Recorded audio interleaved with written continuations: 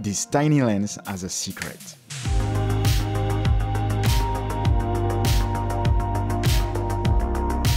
The Asterhory 18mm f8 shift lens is a tiny and cheap lens for full frame. It's designed for landscapes and architecture work. It's a fixed aperture lens, so there's no aperture ring on the lens, meaning it always stays at f8.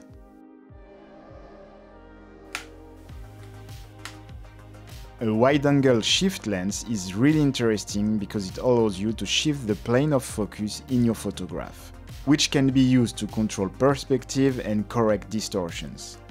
When you point a wide-angle lens upward at a tall building, the building can appear to lean backward or converge toward the top of the frame. This can be corrected by using the shift function of the lens to adjust the plane of focus and straighten the vertical lines in the image. It's a good way to create more accurate and pleasing images of buildings. The shift option of the lens helped me create more dynamic and interesting compositions. It was nice to shoot photos of buildings with a lens that could offer 3 different perspective options on a single lens. It's a very light lens, and at f8 it's almost always in focus, so it's a good lens to just point and shoot without thinking too much.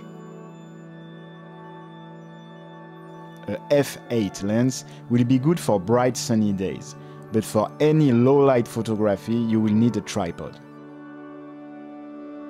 The shift function can really distort body features, making it less flattering for portraits.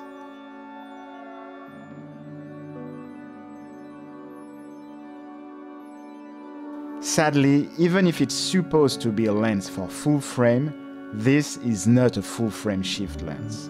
These black corners are really ugly and distracting, but they can be cropped out in post.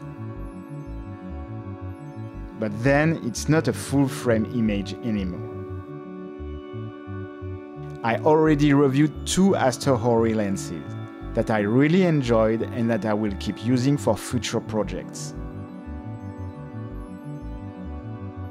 But this lens is the one I liked using the less, mainly because I'm not into architecture photography so much.